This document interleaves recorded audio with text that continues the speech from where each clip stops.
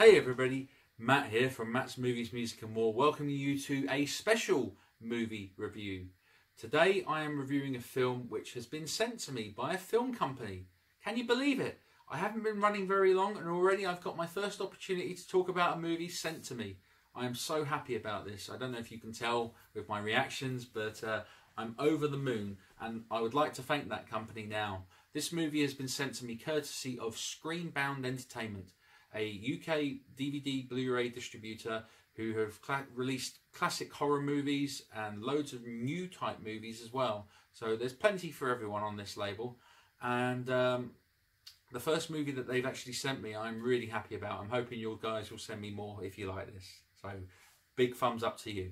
So the movie I'm going to be talking about today is the 2019 movie Crucible of the Vampire, directed by Iain Ross-McNamee and starring Cady Goldfinch, Florence, Cady and Neil Morrissey. Now, as you're probably going to see, I've got my tablet here to help me read you the plot, which I'm going to do.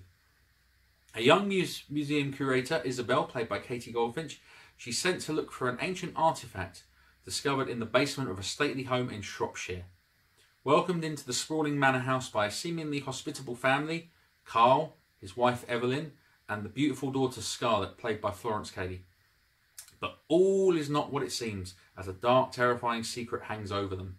When Isabel discovers the truth within the mansion's foreboding walls, can she escape the clutches of its malevolent occupants?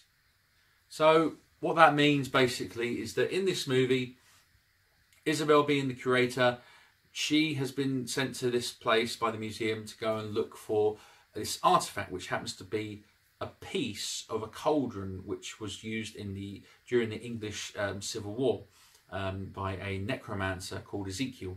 And apparently witch finders who were out looking for witches and stuff at that time, they accuse him of being a necromancer because this cauldron's got some sort of sacred inscription written in it. And one of the witch finders destroys it with his sword, splitting it in half, and before Ezekiel gets hanged. And it's all about because he tried to bring his daughter back from the dead.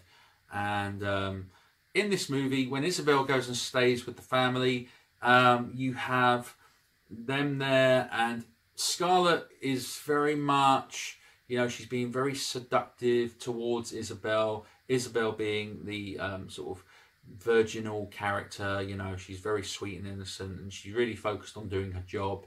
And it goes on that they have ulterior motives in this movie, which I don't really want to spoil for you. Now, you haven't heard me mention anything about Neil Morrissey.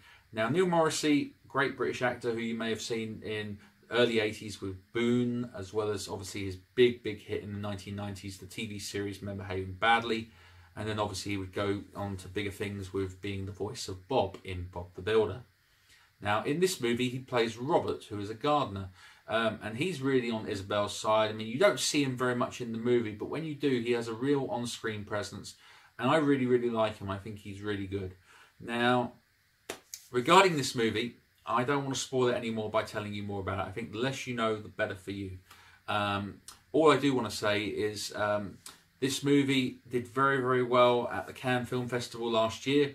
And it's now getting a limited edition theatrical run, which the movie gets released in the cinemas in the UK on February 1st. And it then, 3 days later, on the 4th of February, it will be available to pick up on dual format DVD/Blu-ray combi pack, as well as digital services such as Amazon and many other sites. So you'll be able to rent it or buy it from them. So again, that's Crucible of the Vampire. I just want to say a big thank you to Debbie at Aim Publicity for sending me this on behalf of Screenbound. So thank you very much, guys. Check out all the links in the descriptions. You'll be able to find all of the links to pick up the latest release of this film, as well as the digital sites as well.